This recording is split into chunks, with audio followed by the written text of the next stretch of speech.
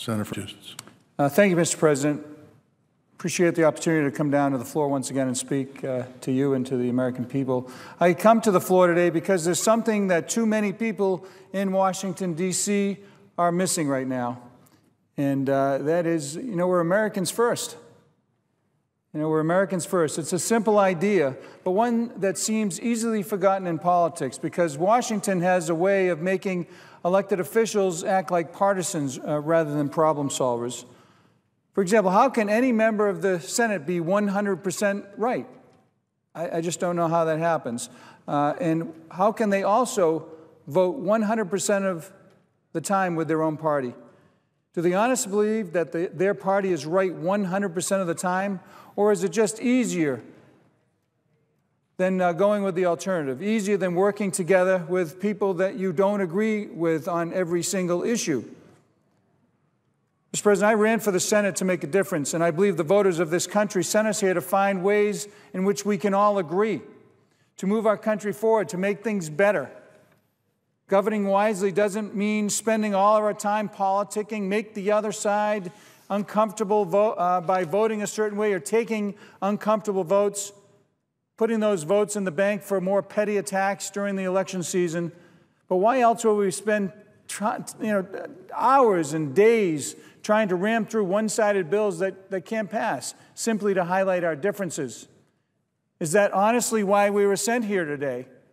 Because there's no Republican bill that's going to pass, and there's no Democrat bill that's going to pass. It needs to be a bipartisan, bicameral effort that the President will sign. And we face very huge challenges here today, and that means we must rise to the occasion and rise above politics to accomplish the very big things that the American people expect from their elected officials. Our jobs and economic picture, as we all know, is bleak. The line of unemployed workers would stretch across America and back again. Our national debt and deficits are spiraling out of control. And working families are getting squeezed by the high cost of energy, high health care costs, high education costs. Businesses are squeezed by high tax rates, burdensome regulations, and uncertainty about the future and the political leadership in this country. Our housing market is frozen, and the government is making it harder and harder rather than easier for borrowers to refinance. And yet, with all these challenges that we have, the answer here in Washington is just kind of more of the same: more threats, more gridlock, more partisanship. And you know what? I say enough already, because I've said this back home in Massachusetts, and people really, I think, greatly appreciate the sentiments. We're Americans first. And if we don't work together right now, this moment in time, right now, then we're going to miss a great opportunity. We need to focus on jobs. We need to focus on the economy. That's what I've done since the day I got elected here. And I believe the American people deserve better. They deserve better than congressional gridlock and political gamesmanship. For example, Mr. President, the President, not you as President, Mr. President, but the President, has given us a jobs bill that isn't perfect, but it's a start. The majority leader has said that the Senate might consider the President's package eventually. Really? Eventually? We're in a financial emergency. We're going to talk about creating jobs eventually. But let's be honest with those that sent us here. The current proposal from the President isn't going to pass either chamber if it relies entirely on tax increases to pay for it. I know it, you know it. So when we bring it up, are we going to try to make it better? Are we going to try to pass it? So I urge the majority leader to bring the jobs bill to the floor, a jobs bill to the floor that can actually get 60 votes and also have a chance in passing in the House. Now, what would they? Well, they'd look like parts of the President's proposal that actually have bipartisan support and can help our fellow Americans immediately. We should take the things that everybody agrees on and bring them forward now, right now. We can pass a payroll tax cut for both employers and employees. I stood up when he said that. I clapped. I agree with him. We can also pass his version of the Hire a Hero Act, when we're going to provide tax incentives for employers to hire our heroes that are returning from doing really incredible service for our country. It puts them back to work. Their unemployment rate is 25%. All for it. I clapped again. It's a great idea. We can get to work on reforming our tax code in a way that eliminates loopholes and leads to lower rates. We can do these things. It's possible. Those are the things that we agree on and we should be doing immediately, not just bringing a bill forward, knowing it's not going to pass, and then spotting a particular person or party for an election season that's so far away that if we don't do something right away, we're going to be in deep trouble and miss that opportunity, Mr. President, because we are Americans first, and we can do it better and should do it better. You know, and we should also, I've been a little bit discouraged, it seems to go in ebb and flows, about the ability for us to actually have an open amendment process. We had to sign a letter, to the President guaranteeing that we would actually, move forward with the trade agreements. And then we had an open amendment process, and quite frankly, I think when it was done, everybody was satisfied that it was just that, an open amendment process, and we got some good suggestions and sent them off to the President, and I'm eager for those bills to be passed.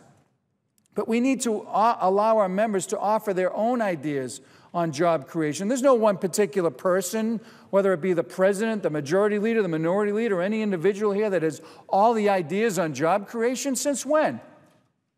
I have a vote just like each and every one of them do. And I'm sure that you have some amendments, Mr. President, that you think would help job growth in your state. I know we've worked on one that was actually cited by independent groups as being probably the #1 way to actually get the economy moving, and we won't even have the opportunity to allow that to be filed as an amendment. Is that right? Of course not. I have a number of bipartisan pieces of legislation, one of which I just referenced with you, to help boost our economy in Massachusetts, whether it's from working with our fishermen and protecting that industry that provides food for the American citizens and throughout the world, or it's the high-tech sector, biopharma, you name it.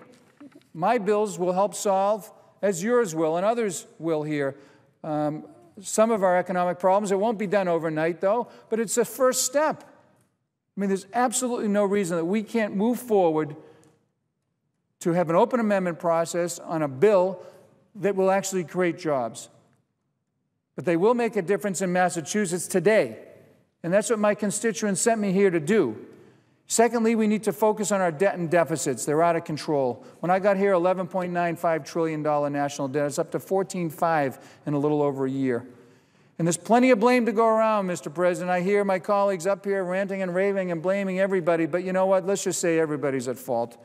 So let's acknowledge that and set aside the sniping about whether we should blame this administration or that administration, because quite frankly, it doesn't matter. It doesn't matter at this point. Everyone has contributed, and now everyone needs to work together to solve that very real problem. So I'm urging the Debt Committee to put aside partisanship and remember that we are, once again, Americans first, and we have an opportunity right now in this moment in time, to do it better and to solve these very real problems. We should not get lost in party politics. For example, think the way the great American leaders have always thought. They didn't waste time scoring points. They took the long view. They thought about leaving a legacy for the next generation and leaving our country in a better place. I know, like you and many others, I have pictures of my children and my family, no grandchildren yet, here in my office, here in Washington and in Boston and in my home. And if we care about the young people in those photos, we should be demanding, absolutely demanding, have a lot of the folks that are not in leadership actually get up and demand a bipartisan compromise on the debt, one that finally puts us back on the track towards a balanced budget. And as you know, Mr. President, because I believe you served with them, before I held this Senate seat, it was held by the late Senator Ted Kennedy. And before that, it was held by John F. Kennedy. And I'd like to remind my colleagues that it was President Kennedy who famously said, and I quote, "To those whom much is given, much is expected," end quote. The voters have given us so much. They've given us so many opportunities to do it better and to be better in solving our country's very real problems. They have given us a responsibility and an opportunity to come here and work and get something done. Every minute that we waste, we let them down. With every petty attack, they get more cynical and expect less and less from the people who serve in this great and historic chamber. And while Washington bickers, their faith in our democracy is waning. So I, for one, Mr. President, challenge the Majority Leader, the Minority Leader, and all the members to finally do something for the American people who need our leadership so badly.